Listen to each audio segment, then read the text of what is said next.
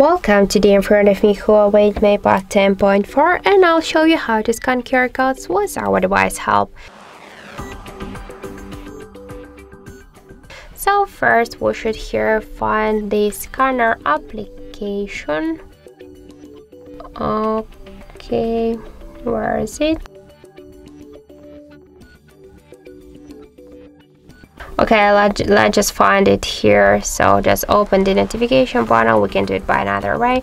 And here on the top bar somewhere you should find the scanner, the scan icon. Just click here once, and now we should just place our QR code here into the frame.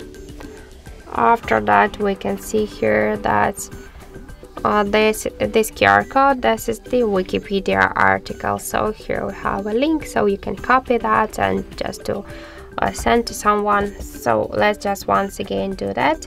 Just open the notification panel. Here find the scan icon, just click here, and after that scan the QR code, and that's it. So as you can see, that's so simple to do. Thank you for watching, and if you find this video helpful, don't forget to leave a like, comment and to subscribe our channel.